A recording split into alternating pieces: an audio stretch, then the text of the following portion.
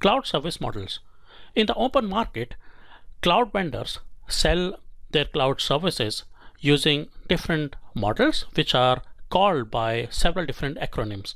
So it's very important for us to understand those acronyms, which are what you call as cloud service models, before we proceed further.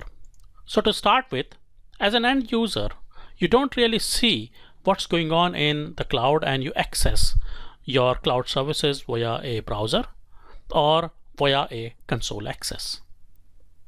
But whereas in the cloud, you divide the cloud services model into three areas.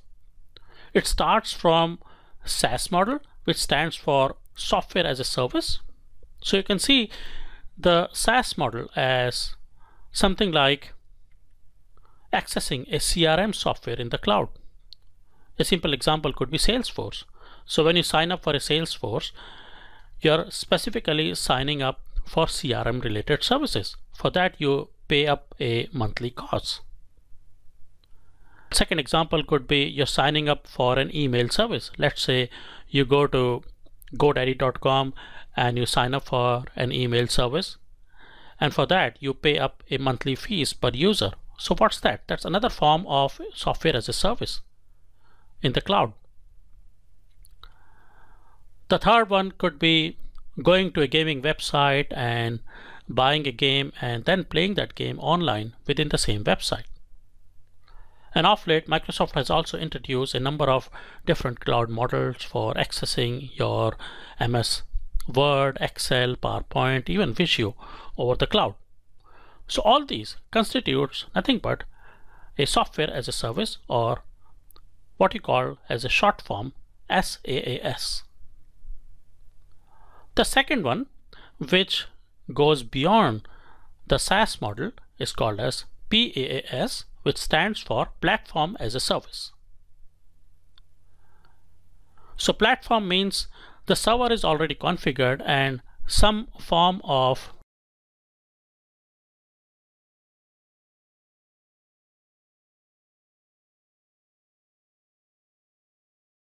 shared server access you're getting to host your software.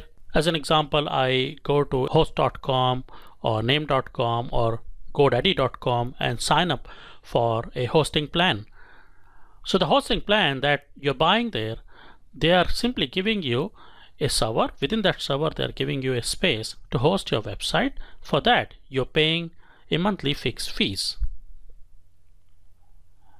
But they are not configuring the website for you. So once you get access to the hosting space, then you log in into the console provided by those companies, and then you deploy your website and host on the platform that you have purchased in the cloud.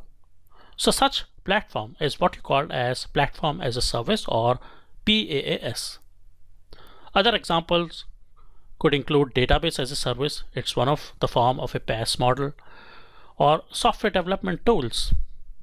For example, you require certain specific tools like Visual Studio and so on to develop your software.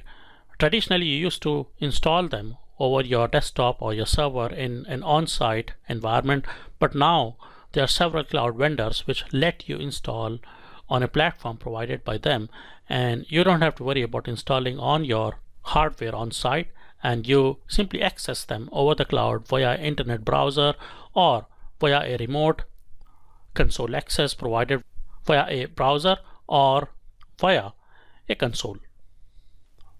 Then the next model is called as IaaS, which stands for infrastructure as a service, and that sits on top of PaaS and SaaS models. So what's infrastructure as a service? Infrastructure, as the name suggests, it's nothing but buying the cloud service for hosting your infrastructure. As an example, if you've got your own website server on site that you're hosting your websites for, or maybe in a shared model like a PaaS, but instead of going in a shared model, you just want to have your exclusive server for hosting your websites. So for that, you go and buy a exclusive server in an IaaS model, and that won't be shared. That will be exclusive for your company or your organization to host your website. That is as an example. Similarly, IaaS service could be hosting an Oracle e-business suite server or Oracle Fusion application server. The advantage of all the cloud models is that you can access those services via internet anywhere in the world. Plus, you don't have to worry about the maintenance, the asset cost, the depreciation, the manpower. A lot of advantages it brings, as I've explained to you in the previous movie. Other examples of IaaS could include bare metal servers. So bare metal servers, like you are in an on-site environment, you've got a physical box of the machine, and the same physical box, instead of hosting it on-site, you're hosting it over the cloud with a vendor.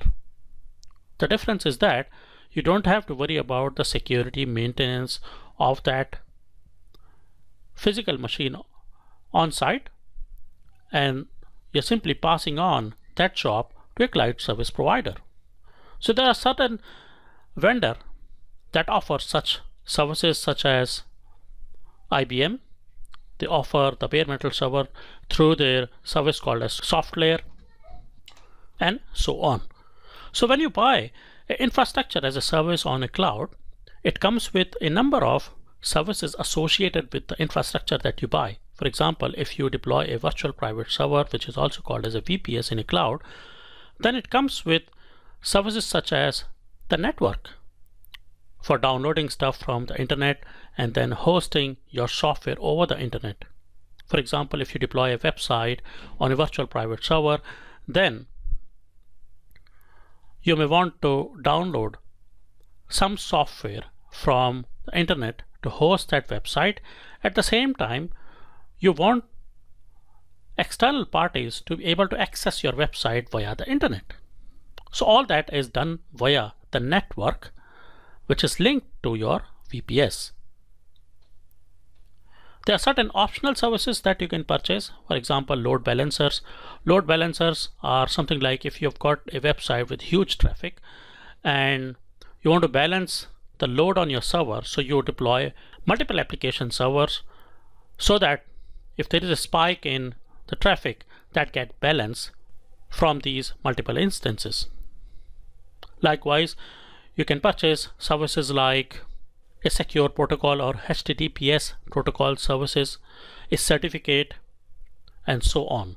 Now, to better understand the differentiation between these three kinds of cloud service model, let's go back to our slate, and there I'm going to draw a simple diagram and give you a couple of simple examples under which you can easily distinguish between these three models.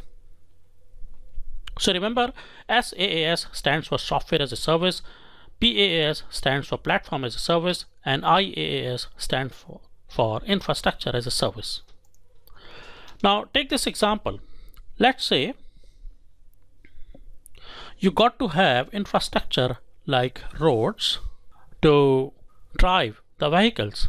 So let's draw some form of a car here.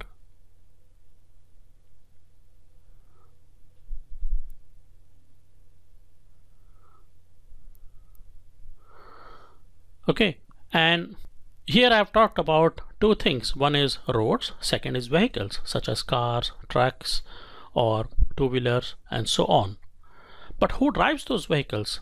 Those vehicles are driven by manpower, right? So this is the third component that comes into picture. So what you have, roads, take this as IaaS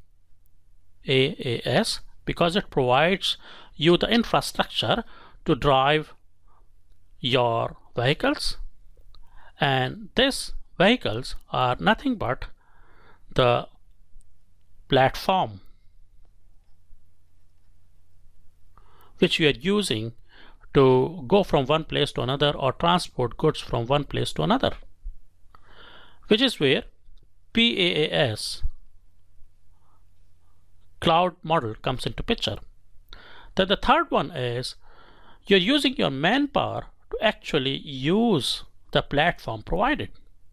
So manpower You pay the manpower on an hourly basis, on a weekly basis, or on a monthly basis.